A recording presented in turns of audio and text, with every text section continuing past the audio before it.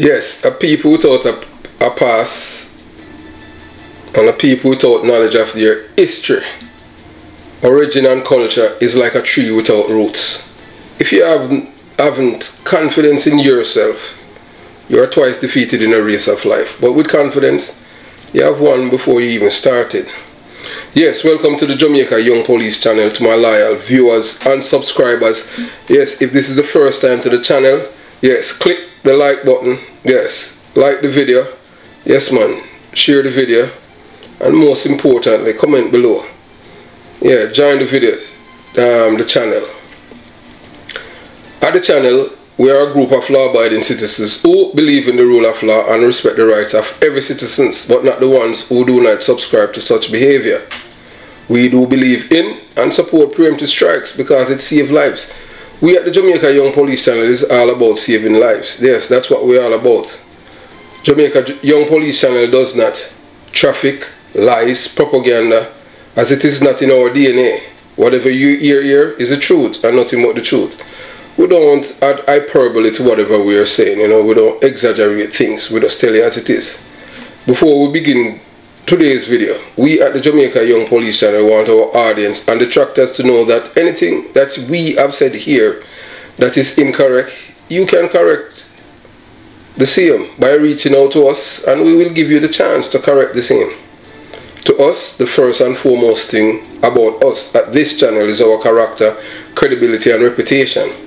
We have never slandered or defamed anyone's name on this platform. Whatever you are hearing is the truth. If the truth shall kill those who hate the truth, let it kill them. Remember that we said before, those who do not know the truth are fools, and those who knew the truth and called it a lie is a depraved and criminal-minded people. At the Jamaica Young Police channel, we want our loyal viewers and subscribers to know that criminals are people with paranoid psychosis who often believe that the government is persecuting them and that the police are trying to kill them when they are the ones who are killing others and believe that their lives is more important than their victims. Yeah, so you know, in Jamaica, you know, when you're a police officer, you know that nobody have no respect for you, you know, or anything like that, because that's how it is in Jamaica. You know, criminals in Jamaica are lauded, revered, supported by the criminals in government. You understand? And there's no mechanism that they put in place to protect the police officers, and people are free to disrespect the police. I saw a video even recently, today, where, you know, someone just fling a big stone, maybe with 4 pounds, and hit a policeman in his head, and he fell to the ground. That can, you know, cause a concussion, serious injury, you know, brain damage to that police officer. And you know how the system works in Jamaica. The police are the most hated government workers in Jamaica by both political parties and their members. The only politician in Jamaica that from my perspective I have seen showing respect to the police was Damien Crawford, and at one time Lambert Brown. And you know, because of Damien Crawford, for his support of the police officers in Jamaica, you know, he was sidelined by the PNP LGBTQ+ party under the leadership of Portia Simpson. Right now you're looking at, you know, members of the Jamaican government, they're destroying some RAF in Ocho. I don't know what's the reason behind it, because you know the people, they're complaining. So you know, more or less the government wants to regularize it or something of the sort. But you know, some people don't take kindly. In Jamaica, people do not like structure. They don't like structure. They are very indisciplined. They want to do whatever they feel like to do, and I would dare you to do it. So based on what they are doing, you know, to deal with the situation, you know, this is a new threat that has been leveled against the police force and the military. I know that the Prime Minister and his acolytes on both sides of his acolytes and in his party, and people on the PNP LGBTQ+ side, the people in the PNP LGBT plus side, they don't even care one iota about the security of the country. All they care about is power. They don't care who die. Once it's none of their, no one that related to them. Not until someone who's related to one of these people, family, like their daughter or their son, get killed before they take this thing seriously. Just like how with Michael Manley back in the days. Yes, when they kill his friend and he just popped two gunmen neck. Because Michael Manley is totally, he was a criminal sympathizer and a criminal enabler. And if you know history, you remember Fedamap and Burry Boy from my community of Jonestown. So I want you to, you watch, you listen and you decide based on what this man is saying. I'm not in this video. I want you to listen because this is a threat to the security forces in Jamaica. Police and soldiers, listen very, very, and I hope the government is taking it very seriously. But you know, police and soldiers are poor people children. They don't care enough because they don't care. And you know, this Prime Minister, when it comes on to these people, I know that some people know me and they get upset, say I don't like the Prime Minister. Listen to me, and I am gonna be frank.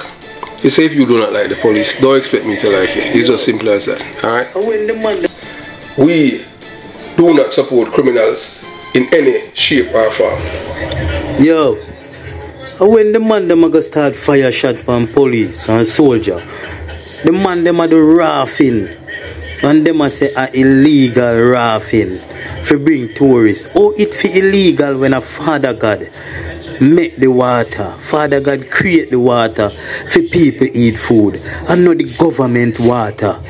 So oh, raffing fi illegal. And when you go start fire shot from police and soldier, the man them way rob the brinks, won't I deal with? You know, see the man them turn on, you know, think it's simple, you know. From when you start fire shot on them and Metropolitan I forget gunshot, you know. Them I want to know, let's look around one with the school where them picnic go and take them, we take with them picnic. Because since our picnic are suffer, feed them picnic have to suffer too. We want to know the school where them picnic go, the police them picnic, and the Metropolitan them picnic, and the boy them drive the wrecker. We want to know the whole of that. Just trail them, know which school them picnic go, know which part them wife work, and just do not do. Youth, a time for the government love poor people, and the police them coming like some batty man. Everything the government say, them run behind him. I want to know youth, we tired of you know, black people rise up and walk. Yes, Mr. Prime Minister Andrew Wallace, I hope you feel happy listening to that man, because you're one of the persons, one of the politicians in Jamaica who have helped to contribute to this problem.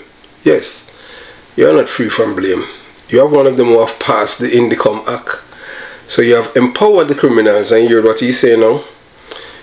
So you guys now believe that because he's saying that, you know, he wants the criminals to go after police officers, children, soldiers, children, MPM, people who work with MPM, children, their wives, their husbands, and let them feel it. You think that's, and that is something funny. That is terroristic behavior, and you help contribute to it. We know that the PNP LGBTQ plus party, they are head cook and buckle washer when it comes down to these kind of behavior. But if something is not done about what is happening in Jamaica, it's only gonna get worse. I have spoken to a man who's Jamaican, of Jamaican background, and he spent his entire life in Jamaica. And he migrated about 2 weeks ago, and he says that he's not going back there because Jamaica is a criminal's paradise. And he had mentioned to me about the, you know, reminded me of a police officer who was killed, Crystal Thomas. I've never met her, I don't know, I've never worked with her. And this man, elderly man, he's from within Huntsby Police here. He said that he knew me, and he have seen me and Bobby Reds and all kind of things. Bobby Reds was my partner when I was a police officer. And the man stated that he had never dreamed that Jamaica politician would be siding with the criminals against the security force.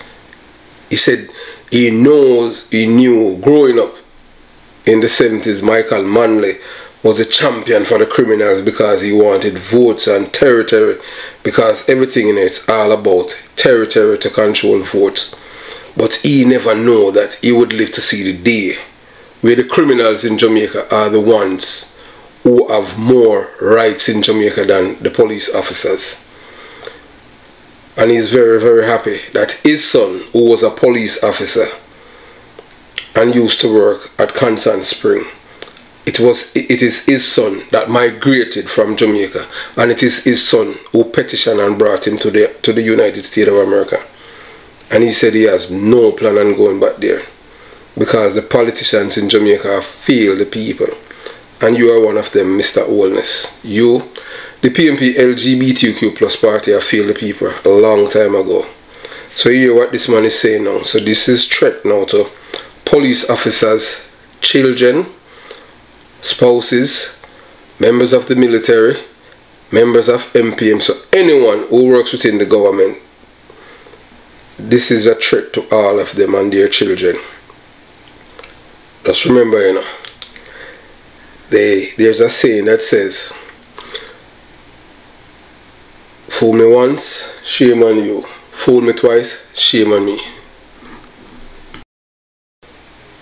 Yes, first they passed the Indicom Act and empower the criminals, and they feel powerful, and the so-called poor people are indisciplined, lazy, socialistic, and they rejoice, and the criminals get more powerful.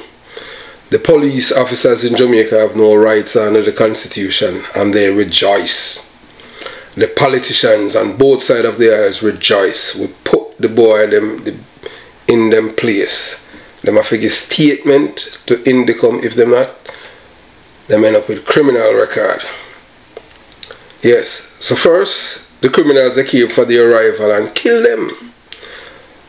Yes, the politicians said nothing because they say that they are not involved in that kind of criminality.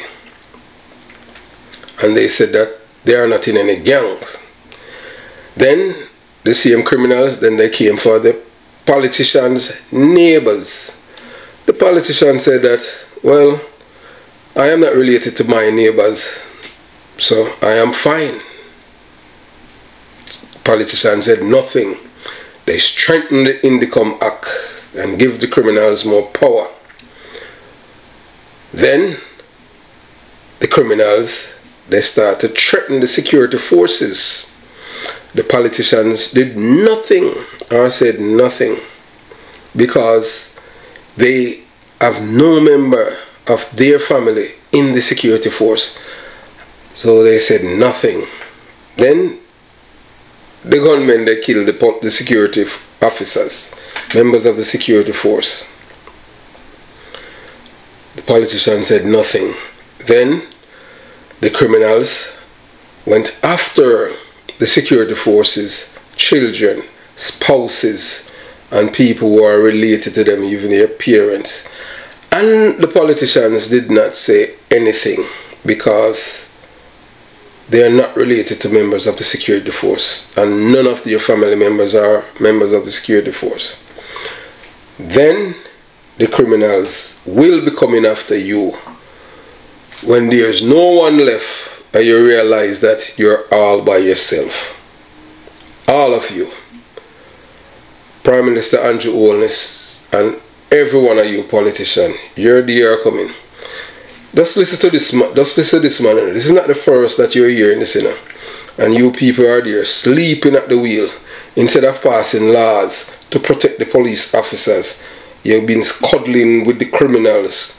You cannot play with a cobra snake because you cannot tame it, and it's going to sting you guys. And remember, when you get sting, that's when it's lights out. And you people think that you're doing a disservice to the police force because of the hatred that you have for them, and they're the oppressor of the poor. When all the poor's problem is caused by you people. You are the ones who have been encouraging them, cuddling them, enabling them, supporting them, and financing them with their criminality in Jamaica. Now the chicken is coming to roost. Police officers, as I have said, and I will continue to say to you all, try your very best to migrate from the criminal's paradise, Jamaica, and make yourself a better man or woman. These politicians do not care one iota about you guys. None of you. And I am telling you from personal experience. So all of you who are, yeah, PNP soon come back in a power, we can eat food and this and that. It's only going to get worse before it gets any better. And I don't see any light at the end of this tunnel. And the reason why I'm saying this, as a former police officer, I have seen the promotion of several police officers to deputy superintendent, and a majority of them are criminals. Yes, a majority. Somebody don't have to be convicted for a crime to be a criminal, you know. I'm not talking from a legal perspective. I'm talking from a human perspective, a citizen perspective. If somebody involved in criminality, they are criminal. They don't have to be convicted. But I am not calling anyone names that this person is a criminal. You have police officer who was constable, police officer who was constable, barefoot constable, or where him get money for buy land at Beverly Hills. I'm not bad minded, and I love when police make money. You understand? Or a police officer, you put him back in a uniform because of corruption, then you promote him to officer, to gazette officer, so he must still commit more crime. There's no deterrence and all that thing there. So is a police force of those criminals. Young police officer, just listen to me. Your time to leave the police forces now. Don't stay. Can you hear what this man is saying? Because they know that, you know, when they kill police officer in Jamaica, it's like another day. The only people that feel it is a policeman's family and his co-worker. The politician, they don't care about you one iota. Always remember that. And it's a sad day. Thanks for listening to the Jamaica Young Police channel. The Jamaica Young Police channel out.